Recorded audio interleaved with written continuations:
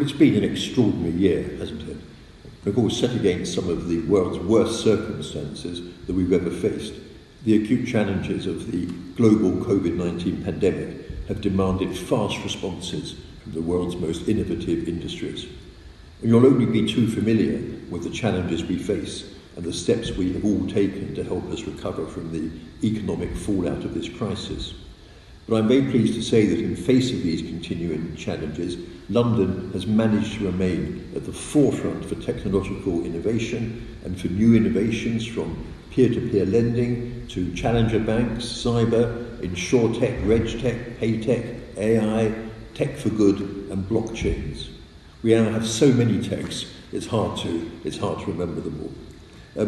The UK's track record in pioneering new technologies is testament to its thriving ecosystem and international talent pool.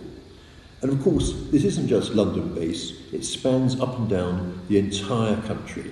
From Edinburgh to Manchester, Newcastle, Bristol and Bath, it's so pleasing that cities outside of London are now thriving innovation hubs.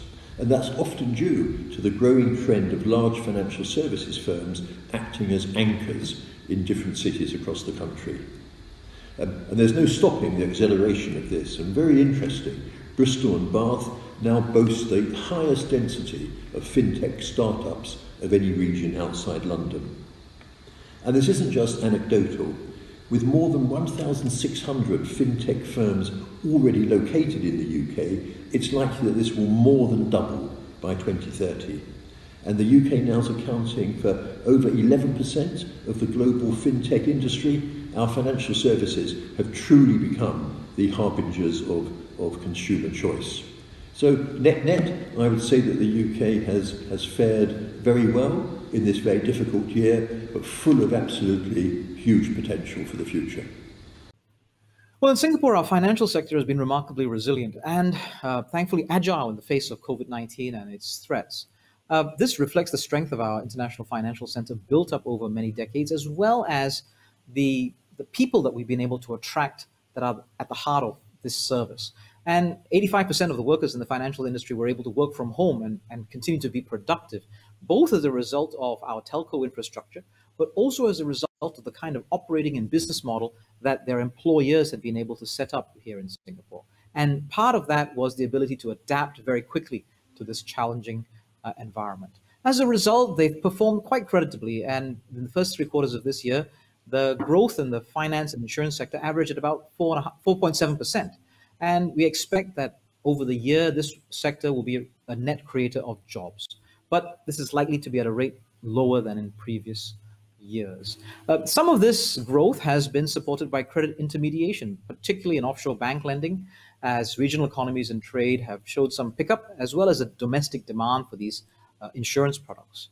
But overall, the financial sector remains in a good position against COVID-19 in that it's functioned with minimal disruptions, continued to grow, and this is despite our circuit breaker, call it a circuit breaker, I think in the rest of the world you refer to as a lockdown, a circuit breaker measures, and the uncertain economic outlook that's out there. But it has affected us. I mean, we remain open for business. There are global travel restrictions. We have local safe management measures for COVID-19, but undeniably we have been affected. And part of that is because we start from a high base of global connectivity and standing as a regional headquarters for many global entities. So COVID-19 has required that even in this sector, even though they're growing, even though they're creating jobs, even though they're doing well, for this sector to think of new ways of working around the various challenges, increasing digital transformation, an increasing shift about how their model operates. And one of the uncertainties is whether in our region this will decentralize their regional hub operations, shift to regional roles in market to reduce a concentration risk, or where businesses and financial institutions further consolidate their regional or even global functions into a safe and resilient harbor here in Singapore, entrenching their key activities in a single location to facilitate continued operations and decision-making in a protracted pandemic. These are not two mutually exclusive scenarios. And actually, we need to enhance our positioning so that we can support entities that are choosing either of these options, or indeed that pivot between these two options depending on their business strategies and risk appetites. And this is something that we will focus on, enhancing our connectivity, deepening the human capital that is available here in Singapore, the development and deployment of technology, and ultimately make ourselves continue to be that trusted center for partners, talent, technology, and capital, human and otherwise. One example, even in the midst of what's been happening, we've announced a new Tech Pass, an extension of our Tech at SG program, to allow and encourage founders and leaders with technical expertise to establish themselves here in Singapore. It's been an incredibly difficult year for growing businesses right across the Australian economy. But despite these challenges, our financial services sector has remained strong and our fintech ecosystem has continued to grow. In fact, throughout the COVID crisis, a great strength of the Australian economy has been the resilience of our financial system. Our banks are very well capitalised and were in good condition as they faced the rapid deterioration in economic conditions. We've worked with our banks to offer restructuring of loans and deferred mortgage payments, and the insurance and superannuation sectors have also proven themselves willing and able to support customers in their time of need. And these actions have really cushioned the impact of the COVID-19 pandemic on the Australian economy. And it's a testament to the agility of our fintech businesses that they've been able to adapt and to persevere through this economic shock. The Australian government sees really exciting opportunities in fintech, opportunities that will set up our economy for a strong and secure recovery. The latest data, in fact, demonstrates that the Australian fintech ecosystem continues to grow, and to me, this comes as no surprise. Having had the privilege of spending a year and a half now as the fintech sector's minister and advocate for it on the international stage, I've been struck by the exceptionally high regard in which Australian fintech is held globally for its ingenuity and also for its diversity. I'm really proud that it's an ecosystem that's backed by arguably the strongest infrastructure in the world. So APRA and ASIC's regulatory frameworks, a new payments platform, a new fintech regulatory sandbox, and a strong tax incentive system to encourage innovation. And right now, of course, the world's first economy-wide consumer data right. It's been really encouraging to see so many Australian fintechs leveraging all this infrastructure and producing some terrific results this year. Global capital has continued to flow into the sector. This year, Afterpay closed an $800 million funding round. Airwallex raised $220 million in a Series D, and Zinja Bank has secured around $433 million in investment. And that's just a few highlights. So the message here is clear. Australian fintech is very much open for business.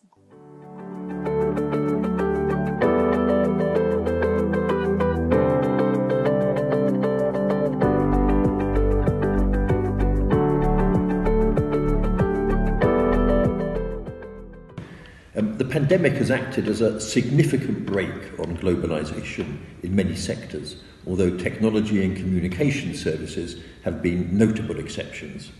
And the logistics of managing cross-border supply chains have become more complex because of efforts to contain the virus that now, of course, include sporadic implementation of localised lockdowns. The outlook for recovery and growth after COVID-19 is still highly uncertain. But as we emerge from the COVID-19 crisis, as we surely will do at some point, one issue that has been brought into focus is the impact of business on the society and environment in which it operates. London is Europe's undisputed financial capital, while our central geographic location between global time zones allows UK firms to engage with Asia in the morning and the United States in the afternoon.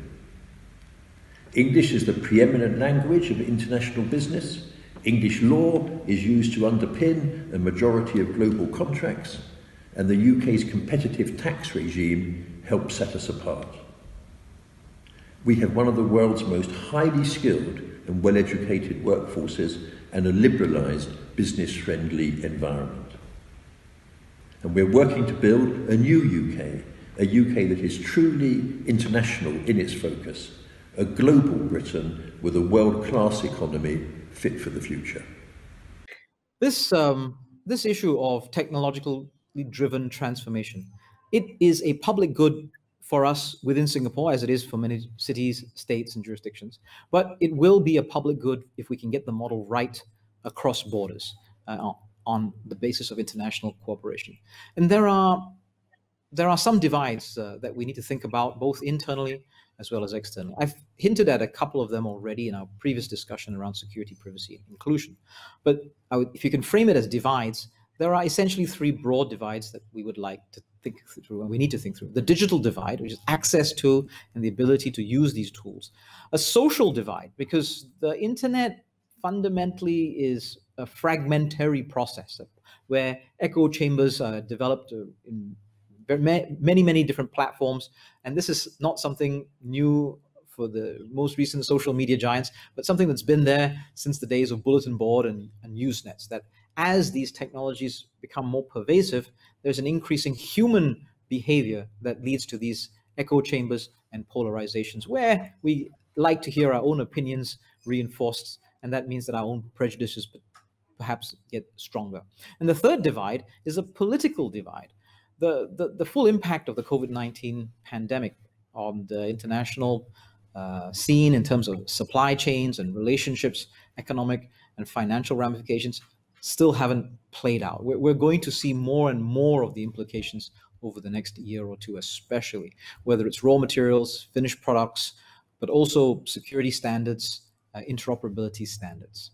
And so if we don't push back against these trends, we will be divided further rather than being unified further. Split in standards and emerging technology, whether it's 5G, IoT, or internet protocols, would all become a problem for the kind of globalized ideal that we all enjoyed the benefits of until fairly recently, pre-COVID-19. Now, in a way, that period of time was quite unusual, because in the past, most of our existence has been slightly fragmented on an international scene. I mean, telecommunication standards in the 1980s is one example, but there are many other examples where there was a North American standard, a European standard, a Japanese standard, Russian, Chinese, and different parts of the world had difficulty interoperating with one another. And from about the late 1990s until fairly recently, actually what we saw was an increasing flattening of the world and increasing operability. Even if there were a variety of standards, there was a general sense of collective responsibility and trust between stakeholders, and an understanding that governments as regulators have a critical role to establish these standards, maintain oversight, provide directions in order to foster a rules-based and norms-based multilateral system across their borders. And I think the value of that has been demonstrated in lived experience for most of the world until very recently, as a result of all the various restrictions and problems coming out of the COVID-19 pandemic, but also because of the shifts in the geopolitical space in terms of international relations. The benefits are there in our memory, and we have to find a way to regain those benefits on behalf of all our people. We have a unique set of tailwinds in Australia. Our fintech product offerings are very diverse, and we have tremendous organic growth. Australian fintech has very quickly become a mature industry with a strong culture of collaboration by both challengers and incumbents. In fact, according to the Fintech Australia census, over 3/4 of Australian fintechs now are post-revenue, and 1/4 of those companies have year-on-year growth of over 300%. So building on our strong financial services foundations, we're establishing a reputation here for quality. In fact, last year, 7 Australian companies were named among the world's top 100 fintechs. And it really helps that Australians are very keen adopters of financial technology. We've created a strong, really solid customer base for an industry that can hold its own and that continues to grow. But critically, it's also a globally focused ecosystem. This year, over half of Australian fintech firms are focused on expanding overseas, and over 40% already have that international presence. And you'll recognise the names of our rising stars, names like Airwallex and Afterpay and Judo and Athena Home Loans. They're just some of the companies that are featured in this year's FinTech 100.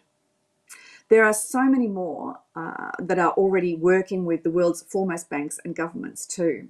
So as far as headwinds are concerned, though, of course, the economic consequences of the COVID-19 pandemic has put pressure on many, many businesses, and including those in the fintech sector. Some have found it more difficult to access capital. Limits on global movements and, of course, and physical presence also pose barriers for firms that are seeking investment and looking to enter new markets or applying for regulatory approval overseas. In addition, in Australia's financial services sector, incumbent firms still have immense advantages. And among them is the data that they hold on their customers and the power of inertia, that tendency of customers to stay with their current provider even when they know or they suspect that a better deal exists elsewhere. So to give you some background, our banking sector is very strong, but when it comes to competition, we have a lot more work to do.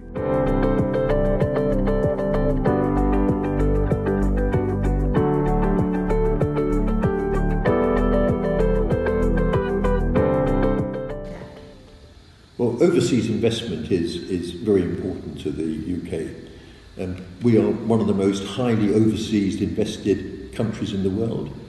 We absolutely welcome that. We're open to investment, and we know that overseas invested firms are productive, they're innovative, and they increase productivity in the UK. So we always do all we can to encourage overseas investment. But of course, it's been a difficult year worldwide for overseas investment. The UNCTAD statistics show that overseas investment dropped by 49% in the first half of this year. So we're going all out to try to increase the amount of overseas investment coming into the UK. And as part of this, I was very pleased where our Prime Minister has just announced that we're creating a new office for investment right at the heart of government. And this crack team of investment specialists will be tasked with providing a single front door for high potential investors, identifying and helping us secure the kind of game-changing international investment that's already done so much for this country and which has the potential to do so much more. And charging up our first gigafactory perhaps, or giving a shot in the arm to our already thriving life science sector, there's huge potentials.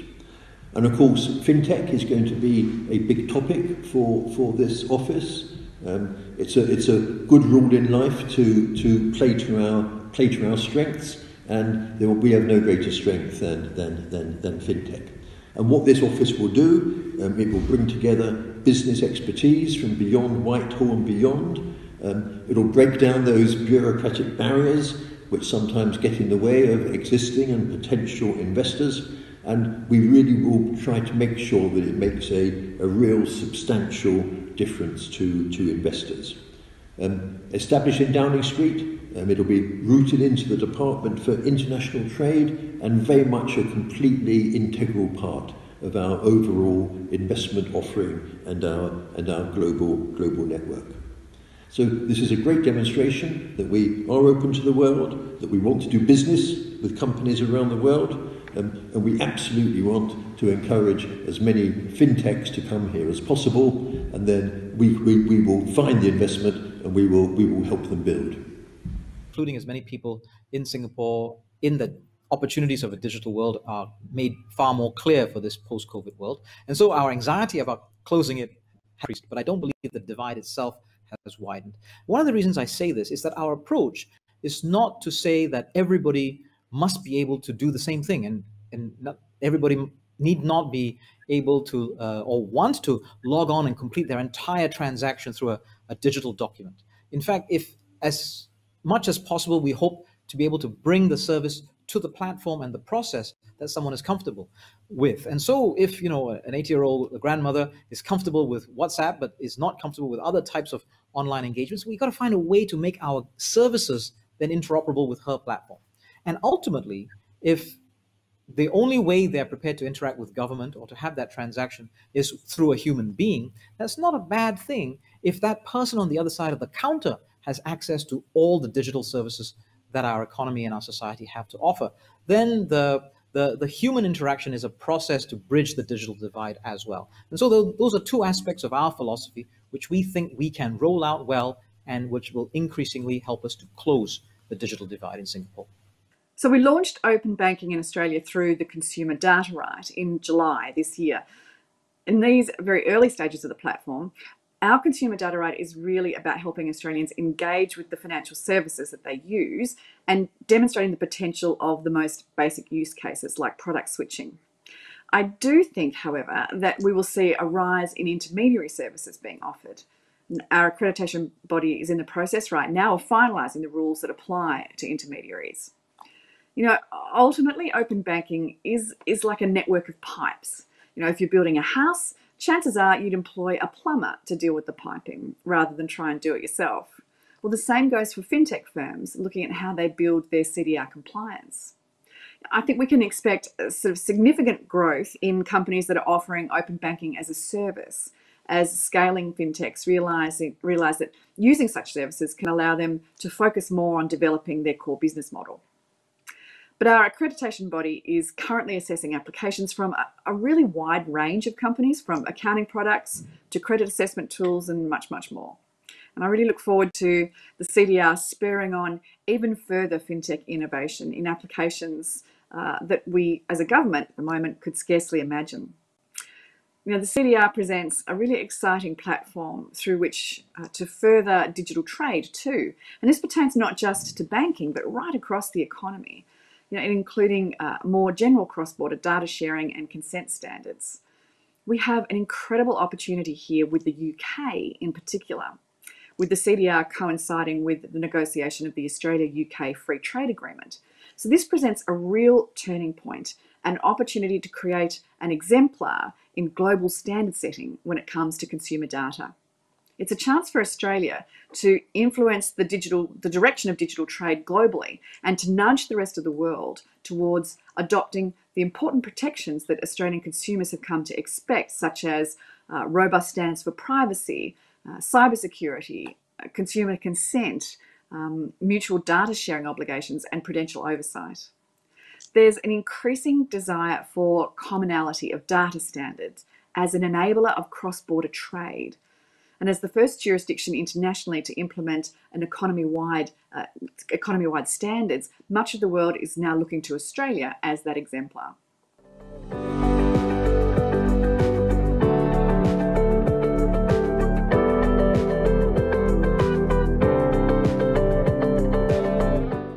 Well, alongside the economy-wide negotiations and trade agreements, the UK has a number of bilateral partnerships focused specifically on fintech. Fintech bridges are our flagship international fintech policy. We signed our first bridge with Singapore in 2016. Our most extensive one is with Australia, which we signed in 2018. So it's a great pleasure to be speaking alongside senior representatives from both countries today. And these fintech bridges, they're bespoke bilateral agreements between governments, regulators and ecosystems in the UK and a priority market. And we've established 5 fintech bridges so far with Singapore, South Korea, China, Hong Kong and Australia. And these agreements create valuable opportunities for expansion and collaboration by overcoming barriers to market entry, encouraging knowledge sharing and aligning international policy development. And I'm pleased that we've also recently agreed a financial innovation partnership between the UK and the US. And this is a collaboration between HM Treasury, my department DIT, the US Department of Treasury, US Department of Commerce, and it's set up to deepen bilateral engagement on emerging trends in financial services innovation. And I think this will be very important to the fintech industry. We continue to forge new partnerships. We're working towards shared international standards in order to open up trade and investment opportunities and reduce, of course, unnecessary barriers to international investment and commerce. Strengthening these partnerships, quite clear to me, it requires effective and structured engagement at a government and regulatory level, both bilaterally and multilaterally, as well as involvement, of course, of the private sector. And if we get this right, it will drive practical outcomes and commercial value, and I hope benefit all of us. There isn't going to be a single answer to that. We started on this journey for enhancing our financial center 5 years ago with strong partnership from industry and a multi-pronged strategy, a balanced regulatory landscape, balancing space for innovation, but also needing to manage risk. Understanding, I mean, we get it. We understand that getting that correct balance between regulatory space for innovation and regulatory control for risk gives businesses and other entities the certainty that for them to make long-term plans and creates the space for new products and services. We've focused on a world-class digital infrastructure for the adoption and proliferation of new technologies. We get it, because technology is not a technology for its own sake, but a key enabler for many of these businesses to proliferate here in this region.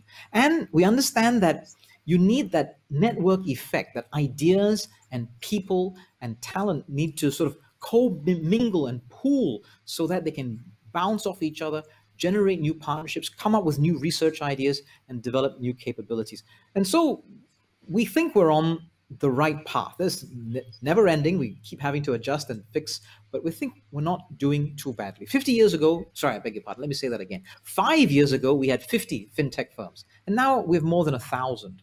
Wide range of spaces that they are operating in: solutions for payments, wealth management, banking, insurance, capital markets, AI, blockchain, name it.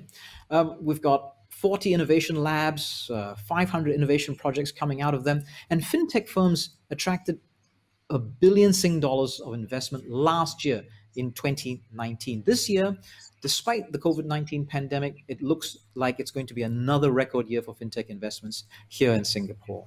And the part of this demonstration of success has been the adoption and deployment of digital finance and business solutions enabling continuity during the COVID-19 period. We've had products such as MyInfo, which is a government identity verification process, then adopted by the private sector to deal with some of these issues around trust and security. We have our digital payment solution, Pay Now, again enabling a whole series of new business models to be built on top of that. And API exchange, allowing down at the level of microservices and APIs, fintechs and financial institutions to connect with each other, as well as with the regulator, again, driving new operating models and business models. There's a lot more to be done. I mean, I'm not trying to say that we've got everything done and dusted. The point I want to make is that we are on the right track, but we understand the urgency, purpose, and the need for doing this right in order to deal with the impact post-COVID. And so this pace of digital transformation will only accelerate, and we have to embrace that idea that will only accelerate and be part of that process. And we hope that we will have partners to help us both locally and internationally, governments as well as private sector entities, to be part of this process of driving success here in Singapore. Thank you. The Australia-UK FinTech Bridge has been operating for just over 2 years now, and it's a clear signal of the strength of our two countries' FinTech relationship. The bridge is helping Australian FinTechs enter the UK market, and it's helping us in Australia benefit from the capital and the skills and the products that UK firms are bringing here.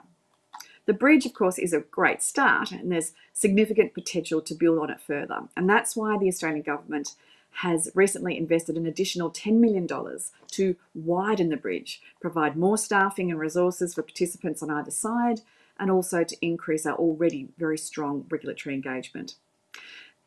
Critically, this funding will also assist in extending the bridge program to other key partner nations in our region, the fastest growing internet market in the world. And there's tremendous opportunity here right on our doorstep. And when I spoke at the first Singapore FinTech Festival this time last year, in all my conversations with global counterparts, I was really impressed at just how highly regarded Australia is as a FinTech destination. And a large part of this attractiveness, of course, is our demographic advantage, which makes us an ideal testbed for companies looking to bridge the gap between Western markets and the Asia-Pacific region. Australians are very digitally and financially literate, and we have excellent financial inclusion with a banked population of nearly 100%. And while we have very similar demographics to much of Western Europe and to North America, we also have a strong geographical and cultural and economic ties with the key Asia-Pacific trading nations, and especially Singapore. These are inherent and enduring advantages that will be just as strong when we come out of the COVID crisis. And for all of us in the Australian government, we want to ensure that the best infrastructure is in place to build on these strengths.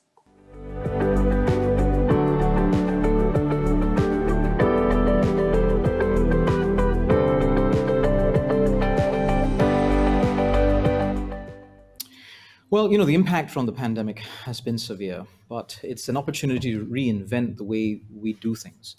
Many of the pressures and imperatives coming out of the pandemic have been there for some time. So the adoption of digital technology, the impetus to adopt digital solutions to overcome business model restrictions, public health restrictions, a lot of that has been happening for some years now here in Singapore. The pandemic has given further impetus, made the reasons for it extremely clear in terms of both opportunities and risk.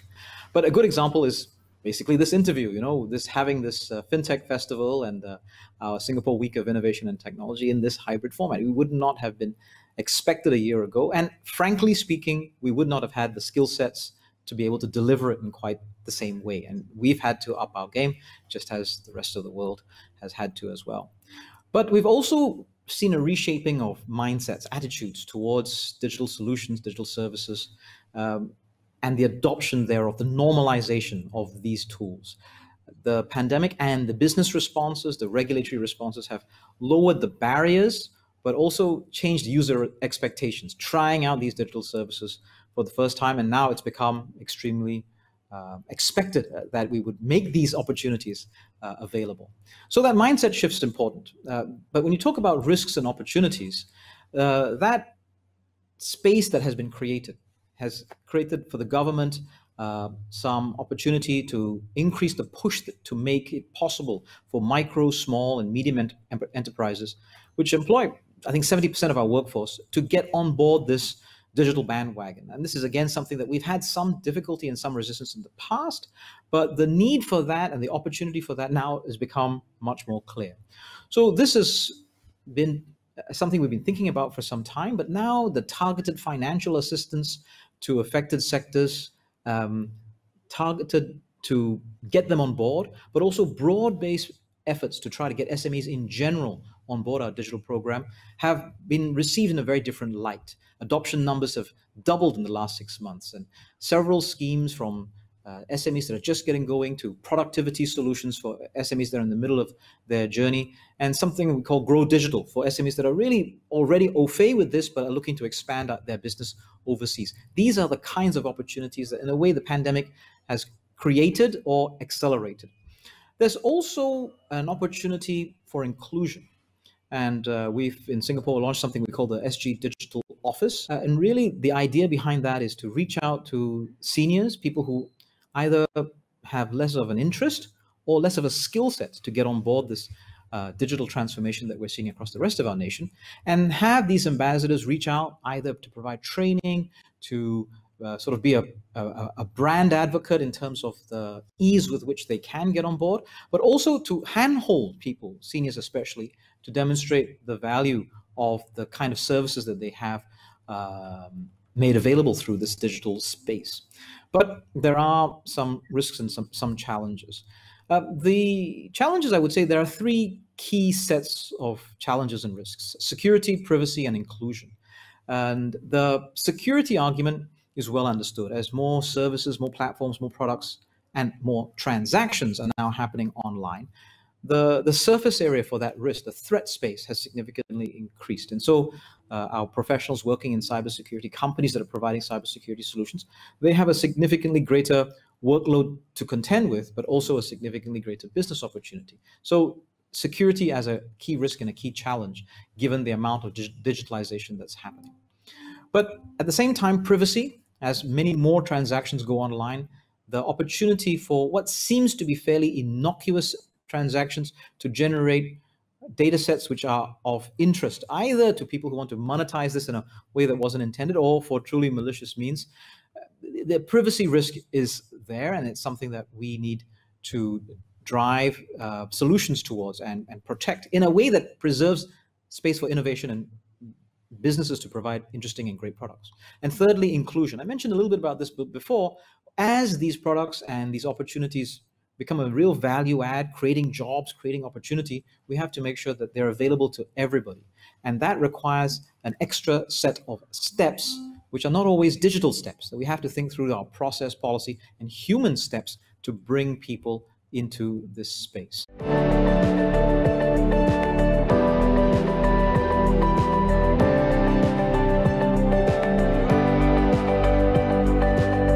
Well, let me put this very simply. Fintech is the future of our financial services, and we continue to work closely with financial institutions, both domestically and in international markets, to support the adoption of technology and innovation and to help them position for the future. So, how are we doing this? Well, we've launched a strategic review of the UK fintech sector, and by bringing together perspectives from leaders across the industry, this review will identify priority areas for industry and policymakers to support the ongoing success of the UK fintech sector. And it will help us further hone our approach to fintech in the UK and beyond. We're expecting its recommendations in the first quarter of 2021, and they will address three critical objectives: enabling growth, widespread adoption of fintech solutions, and, of course, we hope advancing the UK's international reputation. Secondly, to encourage and facilitate the adoption of UK fintech solutions around the globe, we're launching our Leading Edge Global Partnerships programme. And through this, we are building stronger partnerships with international financial institutions in priority markets such as Singapore, Australia, and the USA to help them access the very best possible British fintech solutions. And we're delighted that the three major Singaporean banks have already agreed to partner with us in this initiative. And there are many other noteworthy initiatives underway, but the final one I'll touch on quickly is our payments landscape review, which we've announced because of the very rapid technology developments in this space. Now, the United Kingdom was a global leader in faster payments when we launched this in 2008. And this review will enable us to re-evaluate the aims for payment networks in the UK, their effectiveness, and where there are opportunities, gaps and risks that need to be addressed in order to ensure that the UK maintains its status as a country at the cutting edge of payments technology. And I'm sure that we will be able to do this. In short, we continue to ask what can be done better to engage with the private sector and to seek new solutions to ensure that we have the right infrastructure and systems to support an innovative, resilient and globally leading sector now and in the future. Well, we understand the importance of supporting our fintech ecosystem at all stages, from pre-revenue to post-revenue to exporters, and to do whatever we can as a government to help get capital markets moving, boost fintech adoption, and also help our companies grow. We remain focused on building our international fintech partnerships, including the UK Fintech Bridge, expanding the CDR, and growing our instant payments platform, and much, much more. This year's budget included an $800 million investment in fintech-related capability. In addition to additional funding for the CDR and for the Fintech Bridge, we're also investing in developing a digital ID system, also in modernising business registers, expanding e-invoicing, and boosting our RegTech infrastructure as well. We've also invested an additional $2 billion in our research and development tax incentive, helping early stage businesses claim back up to 62 cents in the dollar in tax refunds for R&D expenditure. And I also want to highlight that Australia is fortunate to have a really strong RegTech ecosystem. I've often said that you can't have a high growth fintech sector without the RegTech tools to match. The proliferation of outstanding RegTech services focused on Australia's regulatory system helps to ensure that we remain a competitive place to do business, and also that the market entrants can easily navigate around our regulatory system. Equally, we're equipping our regulators with the technology that they need to do their job with the agility that a modern marketplace demands. We're working very hard to promote investment and also adoption of RegTech because it makes our financial system more efficient and it builds greater trust in our institution and also in our regulators. As a whole, the Australian government has tremendous confidence in our fintech capability. It's a particular passion of our Prime Minister, Scott Morrison, who in fact was the person that commenced the work on the CDR and also on the fintech bridge when he was the Treasurer. So as a government and as the Minister responsible for the sector, our door is always open to opportunities to collaborate and to grow. And I'm very excited about the progress that 2021 will bring.